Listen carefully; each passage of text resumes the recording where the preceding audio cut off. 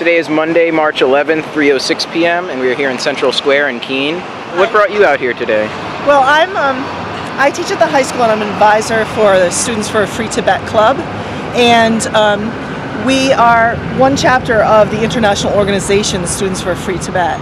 And we do this every year to mark the anniversary on, well, it was March 10th, but because that was a Sunday, it's Monday anyway, to mark the anniversary of the Tibetan uprising in 1959, and then coincides with when the Dalai Lama had to flee Tibet. So each year, this is the day that people around the world who want to speak out for the Tibetans in hopes that we can get some rights for the Tibetan people inside China.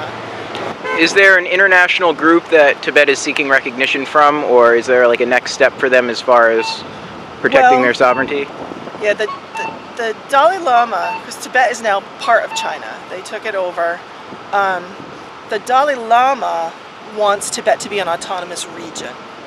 In other words, that the Chinese would allow them to have freedom of speech, freedom of religion, and that kind of autonomy, although it would remain part of China. That being said, there are a lot of Tibetans who want Tibet to be completely free from China, so it's sort of in flux a little bit.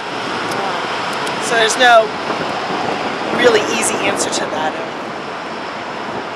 Well, thanks for being out here and representing what is one of the more controversial territorial regions in the world, and representing some people. Yeah, well, thank you.